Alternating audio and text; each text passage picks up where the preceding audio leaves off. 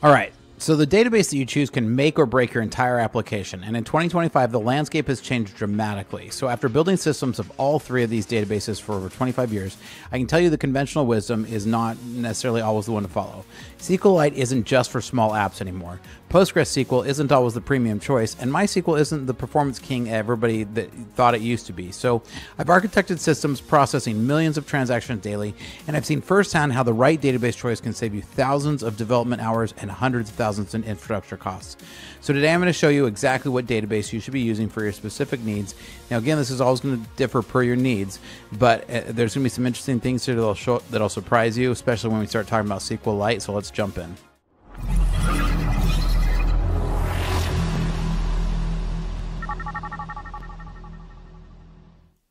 Welcome to Startup Pack. I'm Spencer Thomason, and here at Startup Pack, we love to train software developers in our licensed coding boot camps, as well as to build custom software solutions for companies.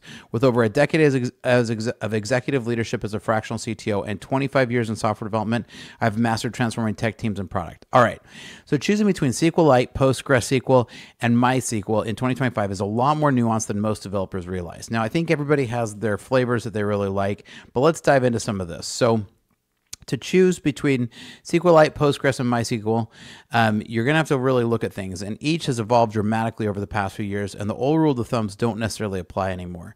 So the latest benchmarks show that SQLite actually outperforms both PostgreSQL and MySQL for read-heavy workloads with under 10,000 concurrent connections. You heard that right. So SQLite is really killing it, and they're doing a lot of great work. PostgreSQL optimization has made massive strides in the last 2 years and are now handling complex joins up to 40% faster than MySQL in real-world applications. MySQL still edges out the competition on simple CRUD operations by about 15 to 20% when properly optimized. But I've run some exhaustive benchmarks on all three for fintech clients in the last month, and PostgreSQL's handling of JSON data was nearly twice as fast as MySQL. So I think that's where PostgreSQL is really shining right now, is on their JSON parsing.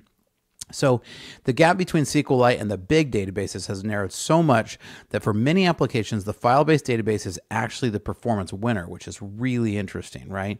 So I haven't used SQLite a ton as of recent because mostly we're building, enterprise SaaS type products, and you don't normally think of SQLite when you think of that. But I was actually really impressed as I started to dig into some of the benchmarks that I read here. So SQLite's serverless nature makes it perfect for edge computing and containerized environments where it can scale horizontally in ways that it was almost impossible 5 years ago. PostgreSQL's logical replication in version 16 plus has transformed its scaling capabilities, making a legitimate option for globally distributed applications. MySQL's cluster offerings still provide the most straightforward path to massive scale for teams without dedicated DBAs.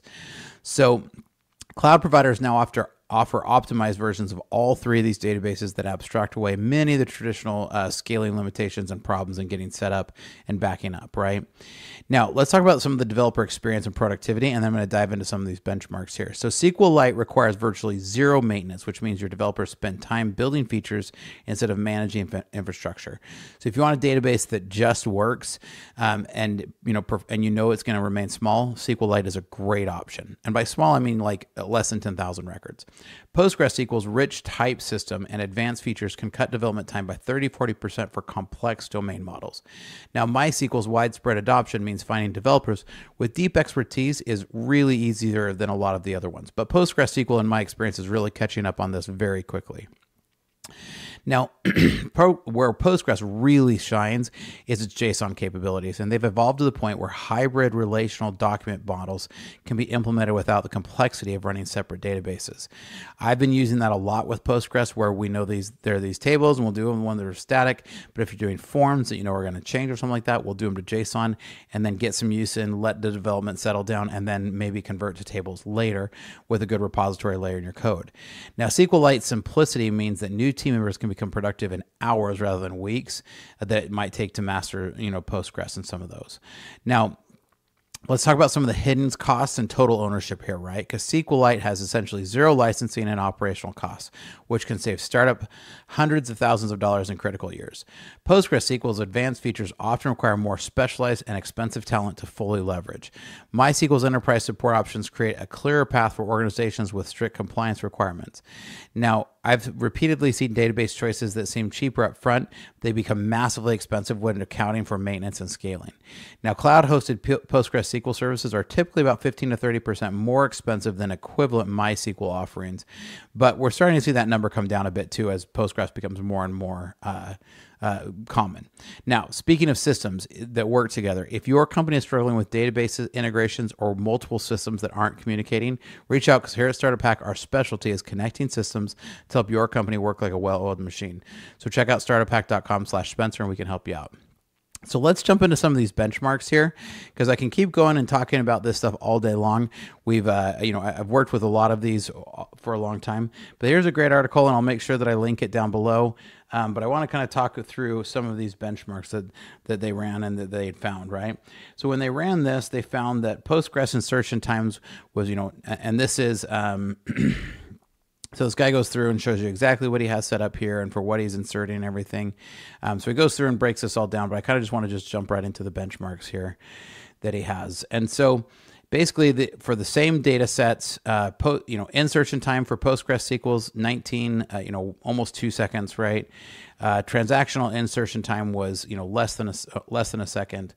Select was, 8 milliseconds, delete 5 milliseconds. Now for MySQL for the same, almost double the speed. About the same for transactional insertion time, and about the same for select and delete times, right? Not a lot different. Delete's a little more expensive. But MySQL is actually here the surprising one, right? So your insertion times is definitely lower, but your transactional search is ridiculously low, and your selects and your deletes are also way faster. So this is what's really interesting about this, right? So when we get down to the write performance, right, on your insertion, SQLite actually can insert and is a little bit slower. And this is going to make sense because it's a disk-based, flat file operating database system. So this is going to, make sense. But Postgres here is the winner on this one. Now, it outshined both MySQL and for those. Now, for the select and delete performance, right? So this is where it got really interesting here. So select and delete, for delete, SQLite was a little slower, but for select, and again, this was with less than, 10,000 rows. The interesting thing here is SQLite achieved the fastest select time, making an excellent choice for read-heavy applications. So if you had something that's a pretty static set of data set that you need to read, and maybe you have a system where write doesn't matter quite as much, then like MySQL or SQLite is a great option here. You can see that MySQL and Postgres were pretty close. The delete, MySQL is a lot slower, which is kind of interesting. But you can see SQLite, definitely is holding its own in these, right? So really the big, takeaway that he came away with was kind of some of the things that I've summarized for you here before. And so if you're looking for a really big, powerful system and you already have some great database experience with Postgres, my general recommendation is with the strength of SQL with a JSON that you can query right into it and combine both traditional relational database plus document management with the JSON strength that Postgres has, then you can go with Postgres. If you don't have anybody who knows Postgres very well, one of the other ways to lower the bar in making Postgres really easy to use is use a hosted option. We use DigitalOcean. Most of the production systems are very reasonably cost. It's not like some of the other cloud options where they scale out of control really fast. It's a set fixed number. And then as you use that, we've found that it works really well. So that's a really great way to kind of lower that bar, because you're not having to set up and maintain it or worry about it in the backups and everything. MySQL is not a bad choice, right? Definitely been proven through a lot of, has a lot of track record. But SQLite is the surprising one that's really coming up to shine. And it's really interesting that you can take SQLite, deploy it with your application, and leave it on the server and then be able to use it, especially local against a SaaS. If you have a smaller SaaS system or if you're using a lot of microservices, SQLite is definitely a great choice, especially if you're really using, strong microservices with self-contained systems. And SQLite is definitely a great option. So with teams with smaller than less than 10 developers, SQLite is a great option. And so, definitely be looking into some of these and make sure you do your research before you dive into building a big SaaS system, because having the wrong database system can really hurt you. Now, if you aren't sure, feel free to reach out to me. You can always hit me up at Spencer@startuphack.com, or reach out to me at startuphack.com/Spencer and hit me up there. I love to get compliments, love to get compliments. Everybody loves compliments, but comments on my videos here. So if you can give me a comment, let me know things that you like, things you disagree with. What are your thoughts? I love to hear from you guys. It's the best compliment I can get. Here at Startup Hack, we love to train software developers in our licensed coding boot camps, as well as to build custom software solutions for companies. So reach out, because we'd love to help, and here's some great information for you. Want to become a software developer but don't want to spend 4 years in college and rack up massive student loan debts? Think you need technical expertise to get started? Welcome to Startup Hack, a better way to start your software career without student loans and years without income. One-on-one tutoring is included, so you never get stuck and have guidance through the whole process. No technical experience is necessary. Learn at your own pace and in your own space. Startup Hack has worked with local state agencies in your area to make it so that qualifying students can get the program costs covered entirely, and students can start earning while they learn. Startup Hack's .NET Coding Bootcamp was a game changer for my career. As someone with no prior programming experience, I was initially intimidated by the idea of learning to code, but the instructors at Startup Hack broke down complex concepts into easy to understand lessons and provided hands-on projects that really cemented my understanding. The curriculum was comprehensive and up to date and got me ready for my first job. What really set Startup Hack apart was the focus on practical, real-world skills. Thanks to Startup Hack, I landed my dream job as a .NET developer within weeks of graduating. I went from knowing nothing about code to building professional-grade web applications in just a few intense months. If you're looking to break into .NET development or level up your coding skills, I cannot recommend Startup Hack enough. Complete our 3-month coding bootcamp, gain hands-on experience, and land a paid internship. With 2 years of experience on average, our graduates are making over $80,000 per year. The 3-month program includes technologies from Microsoft, Google, and Facebook. No debt, just a quick path to earning. Check out startuphack.com to code your future and start today.